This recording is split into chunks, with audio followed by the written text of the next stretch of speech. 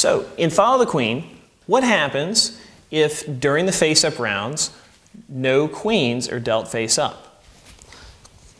Say this is the scenario. We deal out all the face-up rounds. Maybe there's some action. The pot grows.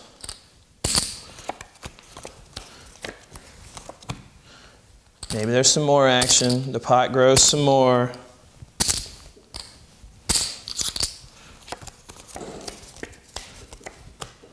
All the face-up cards are dealt, and there's no queens.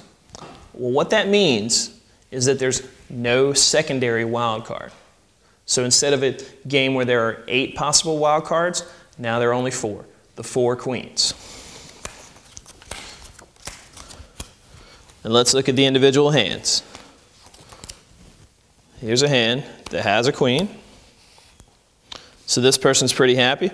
They show 4 diamonds and a queen. They have a flush to the ace. Here's a hand. They actually have 3 8s, 3 natural 8s. Remember, there's no wild card, no secondary wild card. So they have 3 natural 8s. Here's another hand. Again, a natural hand, a pair of 10s. And then finally, this last hand has a queen in the hole,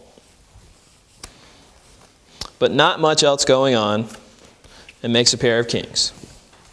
And that's how you determine hand strength when no queens are dealt face up in Follow the Queen.